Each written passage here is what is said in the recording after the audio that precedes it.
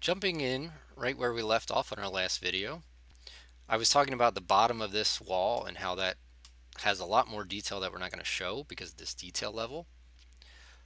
One of the things that we're just going to sort of assume is that the siding starts right at this point. It may not. You might want to think about where your siding courses out to, but for the purposes of a 3/4 inch wall section, it might not be all that important to figure that out. You might figure that out in a detail and then show that elsewhere.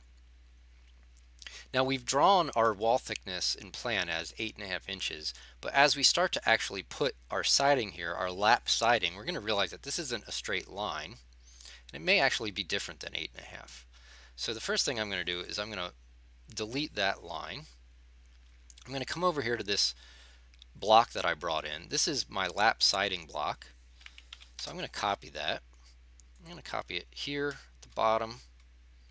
Now the way that lap siding works is generally you're going to have a piece of that lap siding at the bottom that kicks it out. So it's like a little starter course, you could call it. So I'm going to measure this, and that's something really specific. I want to say that this is about 3/8 of an inch. So the first thing I'm going to do is offset 3/8 of an inch. Actually, you know what I can do? I can offset, and I can do it visually with these 2 points. And I'm going to do that line. So now what I'm going to do is move this, and I'm going to use that point and grab an inference down to there, and that is where I want to start my lap siding. And you can see when that comes back, it's coming back right to that 3/8 inch line. So now I can delete that line,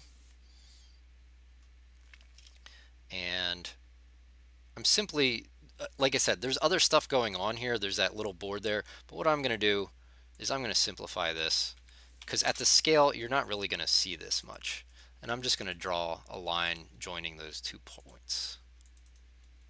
Now I can copy this block, and I'm going to use this point here, and that point meets that point, and so on and so forth.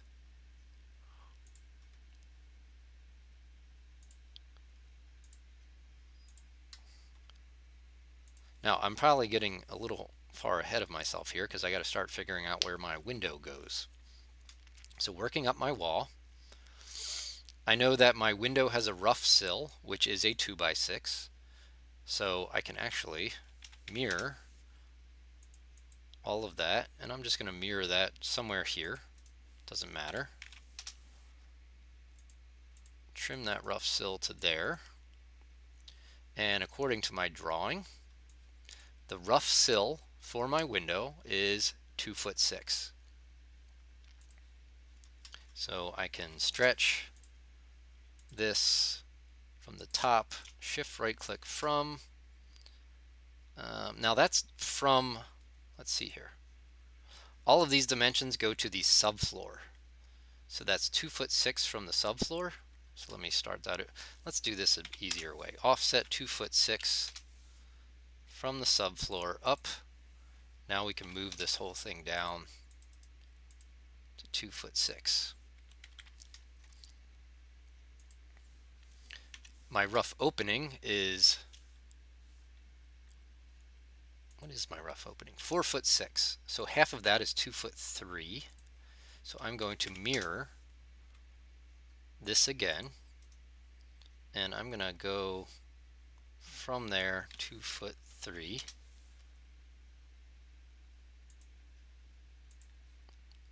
Just in case, I'm going to double check that. Turned out to be 4'6", exactly what I wanted. So there's my rough opening. Now what I can do here is I can kind of trim all this stuff out. Oops, didn't want to do that. Trim between there.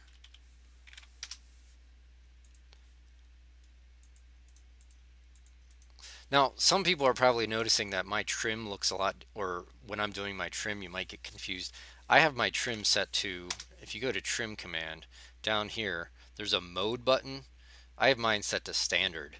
Yours is probably set to quick. So when you do quick, it's basically trimming to every next piece. But when you do standard, you can choose what it trims to. So just keep that in mind as you watch me working here. So now I got my rough opening. Now I can start thinking about getting my window in here. Now here's my window block. Now I've created this for you, and this is based upon an Andersen window. So I used their blocks that I went to their website and I downloaded their blocks and I created this window, and then I kind of simplified it for the purposes of this wall section. And what you want to do, you'll see this little fin here. This is called the nailing fin. This is how the window gets installed.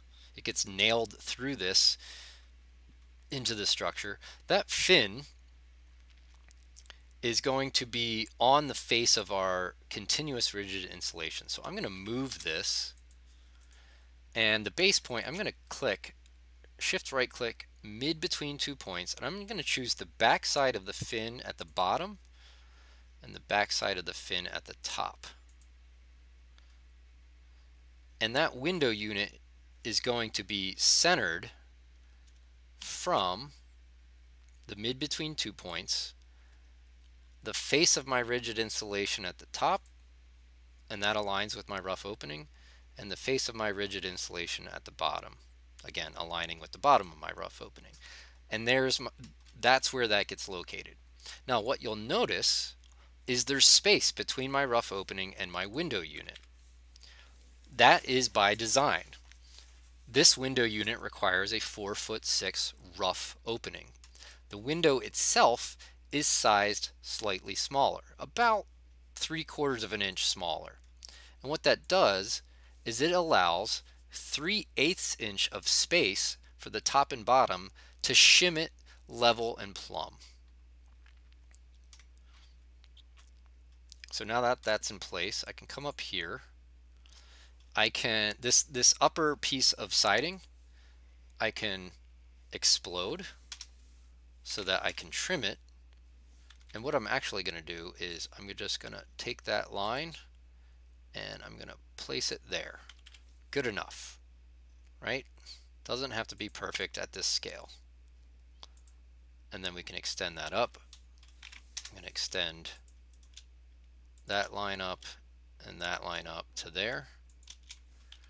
This line becomes green to there. So I'm going to match properties, select a green line, and then paint that on. And then I'm going to draw this up to there. That's my sheathing. Now my sheathing will actually stop. Actually, let me fix this. My sheathing, as well as my rigid insulation, will stop at the top of that rough opening. And let me get to a yellow line. So that'll end there. Oops. I don't know what I did there. That line somehow got screwed up. Fix that.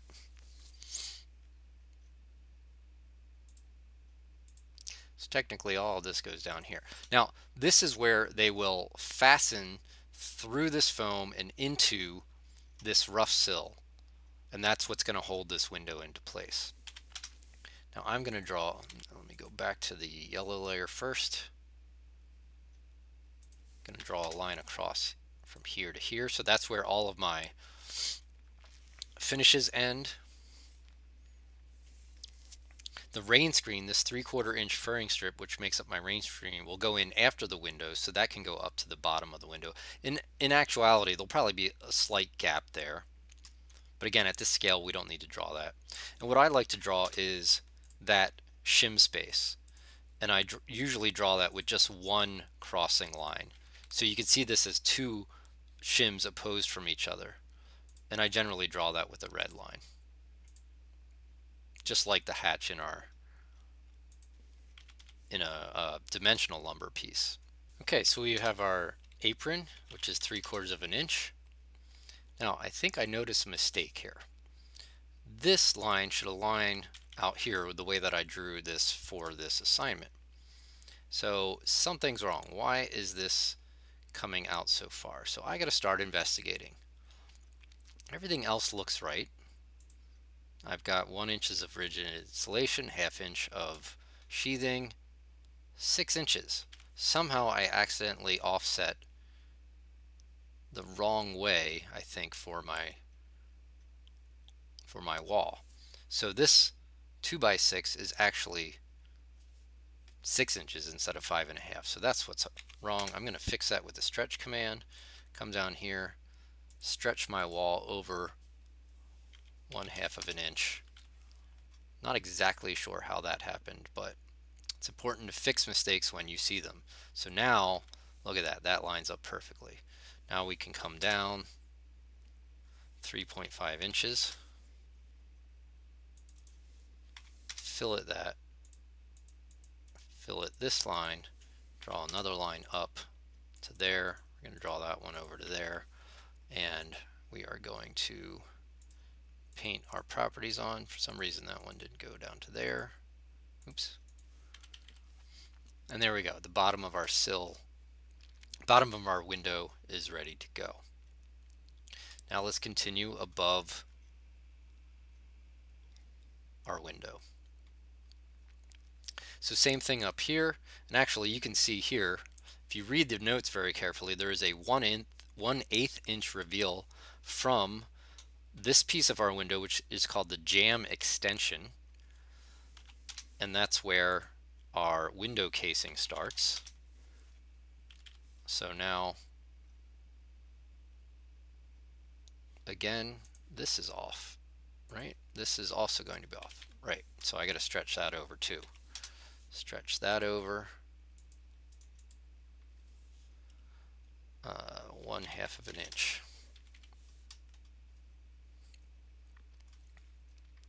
So now we go up 3.5 inches for that window casing.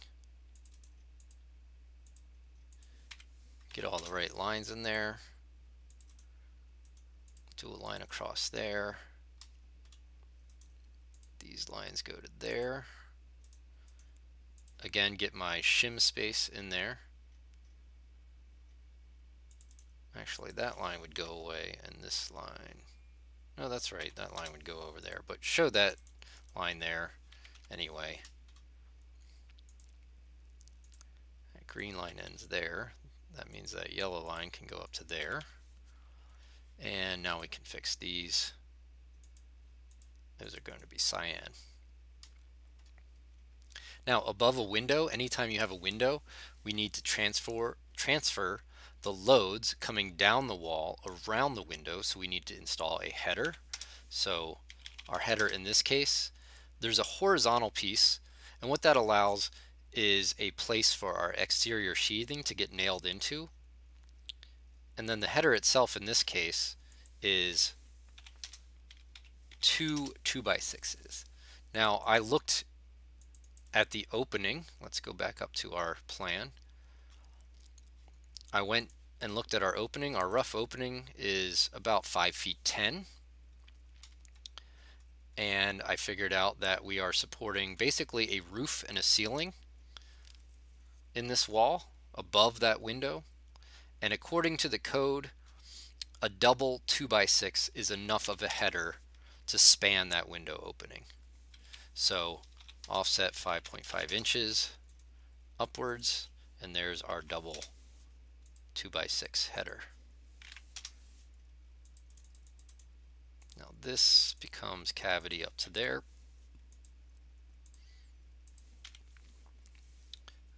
So then this is cavity. Actually, I'm not exactly sure how I drew the line weights here, but we'll take a stab at it without looking. And again, these are dimensional lumber, so we put in our X to show that that's a piece of dimensional lumber. And then we can use our match properties to paint that red line on there. We get rigid insulation out here because again we have to fill this cavity with something. We need insulation everywhere inside of our cavity. So there it's easiest to just affix 2.5 inches of rigid insulation to, actually, you know what I think I do? I think I do it this way. Cavities there. That's a yellow line, that goes away, and we can extend that yellow line to there. Trim that line to there. Put a yellow line in there. Now we can use our hatch command. Hatch that, and again I just use match properties. So I want to grab rigid insulation, put it there. I almost forgot down here, we have rigid insulation, our 1 inches of rigid insulation outside of our sheathing, so I can paint that there. Now the other thing I forgot is our cavity insulation. In this drawing, or in this house, we are doing blown in cellulose, so I use for that, I believe it's the sand hatch. It's basically a series of random dots, which actually works for many different materials. So I'm going to try to find that.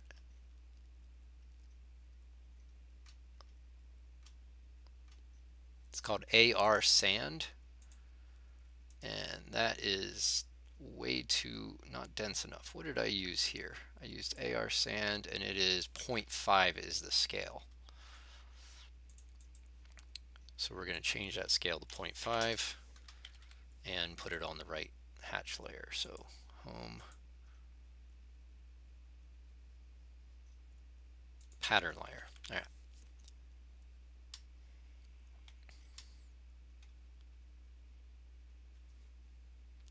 Let's look at our reference drawing again. So now we're up to here. I'm going to bring in, same thing's happening at the window head, is well, for the purposes of this drawing, we're starting a new course of our siding. So I'm just going to grab that and copy that straight up to my window head. You know, there's a little bit of wonkiness there with where this comes in. I'm not really that concerned about that. And then again, I can copy this up at the scale that this is going to print out. That's going to look just fine. Copy that up, and I'll have to break that one once I start getting up here. So I'm going to end this video here, and then the next video we're going to pick up at the roof structure here.